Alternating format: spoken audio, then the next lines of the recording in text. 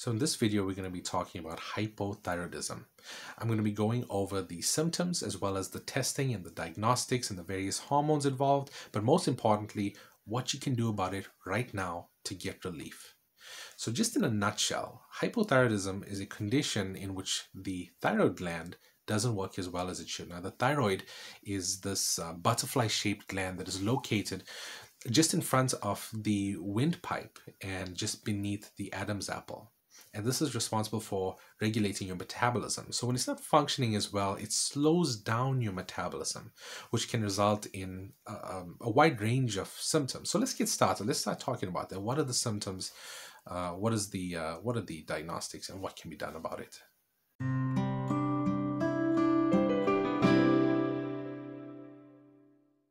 Some of the symptoms could be tiredness, weight gain. I put an asterisk next to this because this is sometimes a very defining factor in this condition. When the thyroid gland, when the metabolism becomes really low, really weakened, a person tends to gain weight. And even if they go on a diet, even if they try to starve themselves, they have a real hard time losing that weight.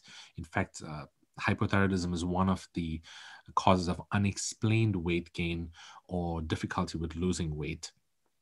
So it's always important that if you have a weight problem, make sure you get your thyroid checked, among other things. Next is sensitivity to cold, very common in hypothyroidism as well. Constipation and other issues with the digestive system, as well as a really, really low appetite in some cases.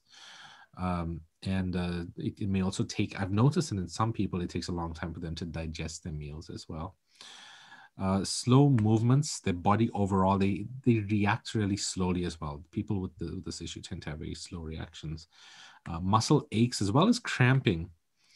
Weakness overall can be a symptom as well. Difficulty thinking, slowness in thinking, difficulty with recollection and other aspects of one's cognitive function. I put constipation again, please ignore that. And hair loss. Hair loss is another big one. Now, you won't necessarily experience all of these symptoms. You may not even experience some of these symptoms. You may only get one or two if you're lucky. If you really got dealt a bad hand, you may get a lot of them. But keep in mind that there are solutions, and we're going to get to that in a moment. So how is a diagnosis typically made? Well, basically, when you go to see a physician and you present with any of these symptoms or anything that may suggest an issue with the thyroid, they will test for certain things. Now, the most common test is the TSH test. That stands for thyroid stimulating hormone.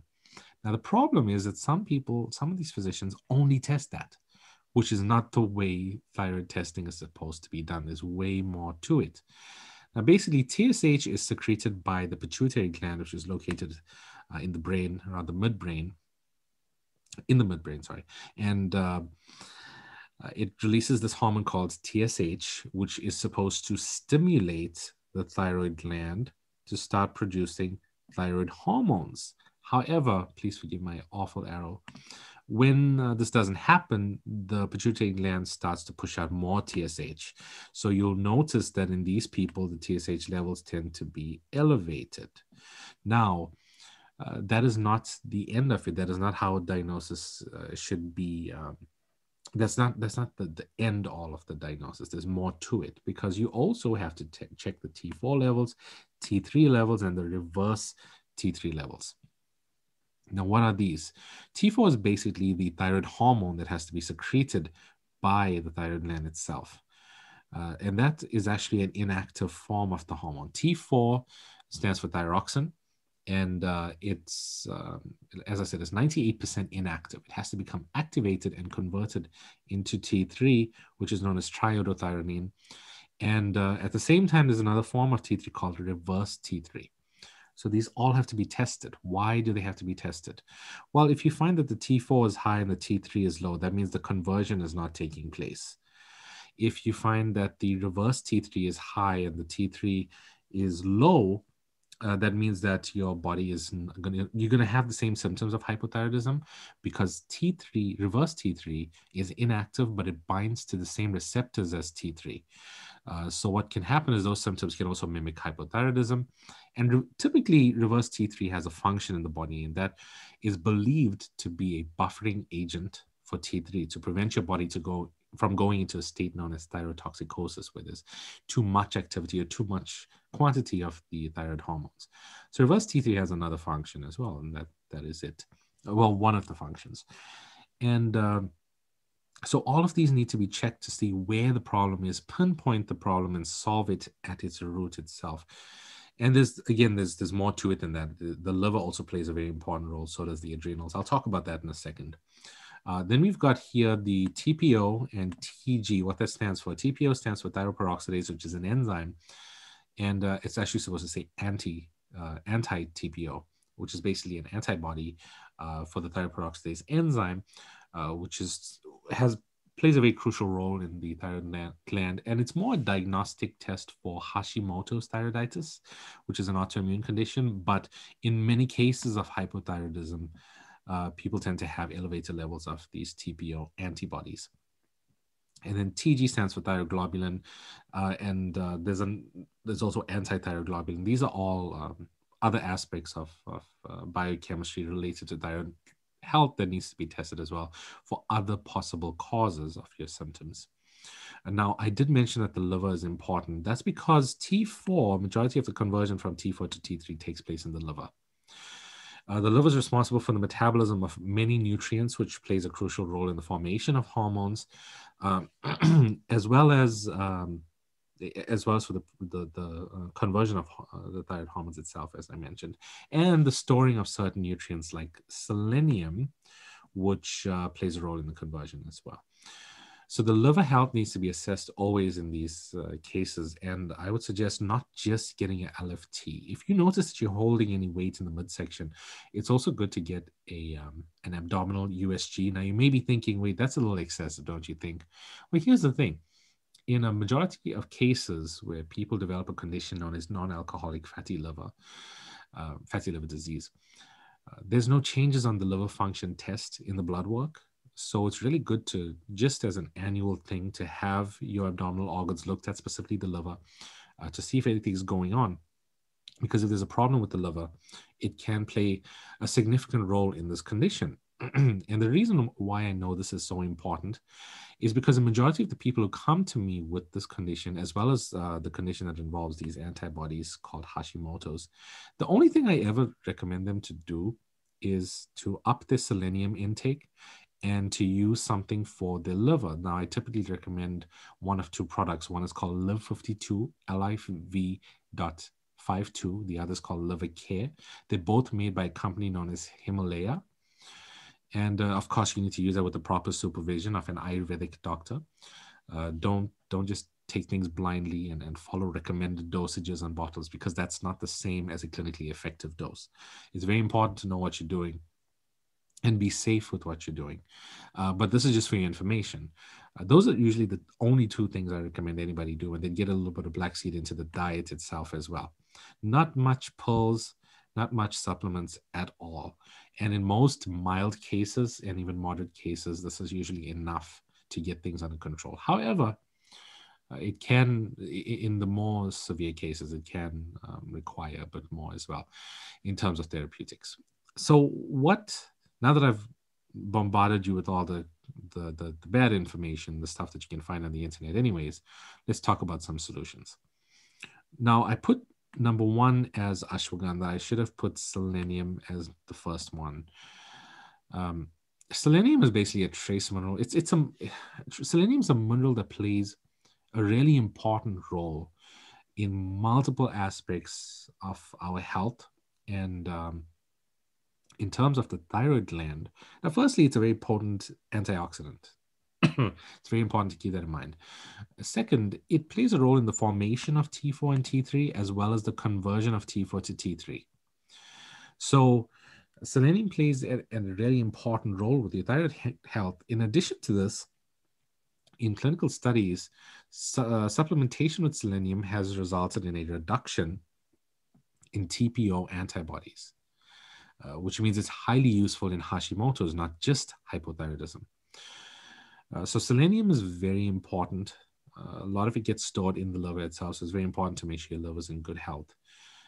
Then ashwagandha is actually an Ayurvedic herb. It's a medicinal herb, very well studied It has multiple uses in the body, everything from helping the body cope with stress and reducing the stress hormone known as cortisol, as well as increasing stress, helping with certain hormones like in infertility for men, helping with heart health, cardiovascular health, as well as muscular endurance, and so many things: sleep, anxiety, depression, lots of clinical trials done on ashwagandha. But in the case of hypothyroidism, it's also been found to be highly beneficial in improving the biochemical parameters of the condition.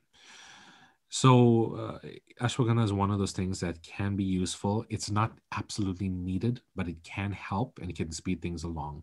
It's not something that's going to reverse the condition. It's something that's going to help you to boost the thyroid function and improve your condition overall. Now, keep in mind, there's something that a lot of people here in the Western part of the world don't know about ashwagandha. This is a 5,000-year-old remedy. It's been used for thousands of years by Ayurvedic doctors.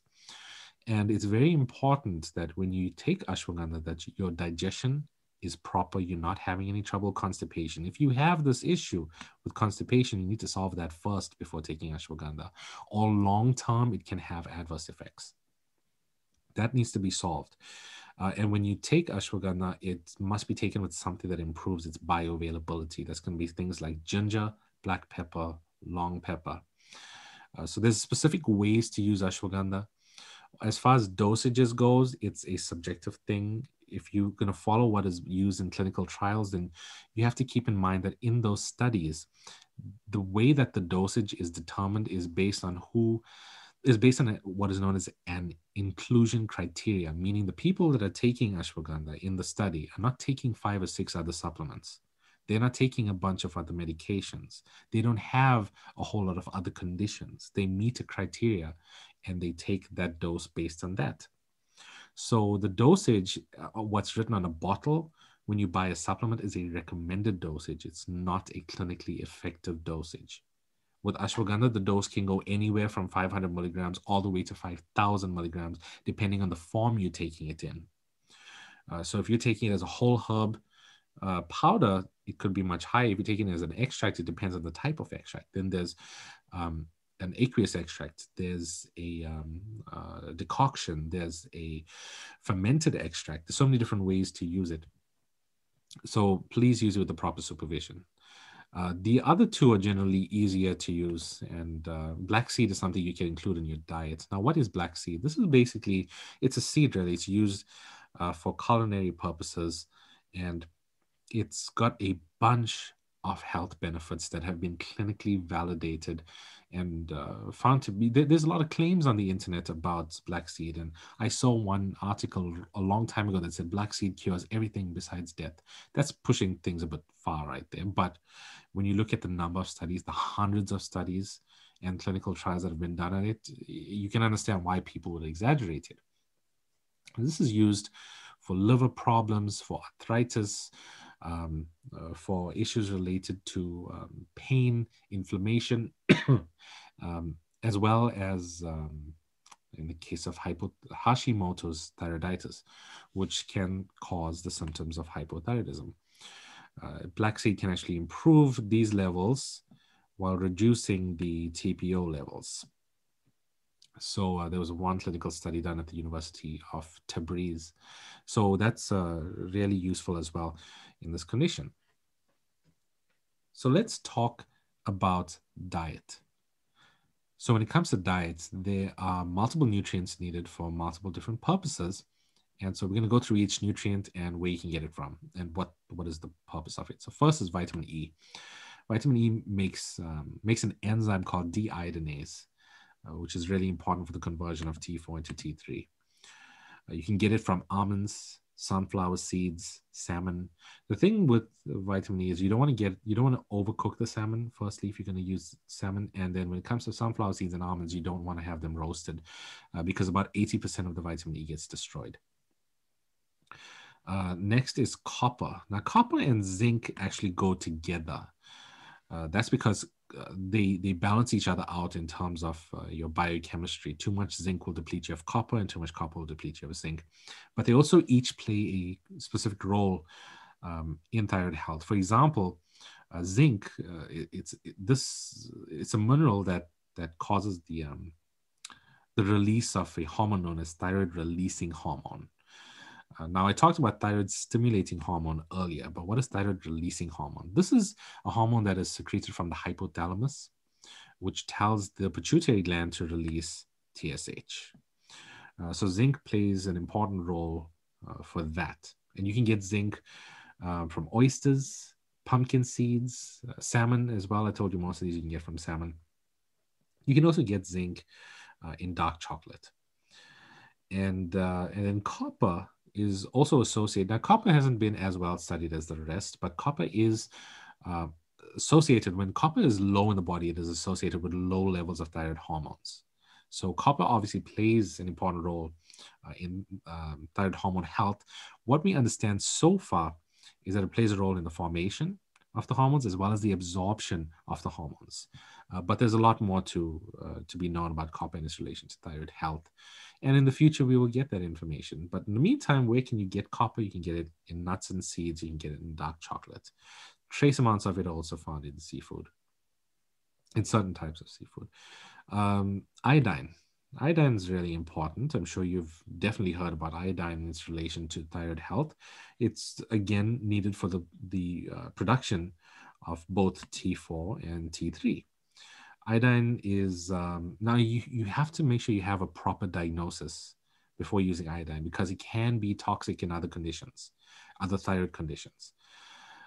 So make sure you get a proper diagnosis. You go to a doctor, you get all your blood work done, and make sure they test all of these things. If you go to somebody, they don't test all of those things, then you might want to go to another doctor and get them tested. Functional medicine doctors will test it. Ayurvedic doctors will test it. Naturopaths.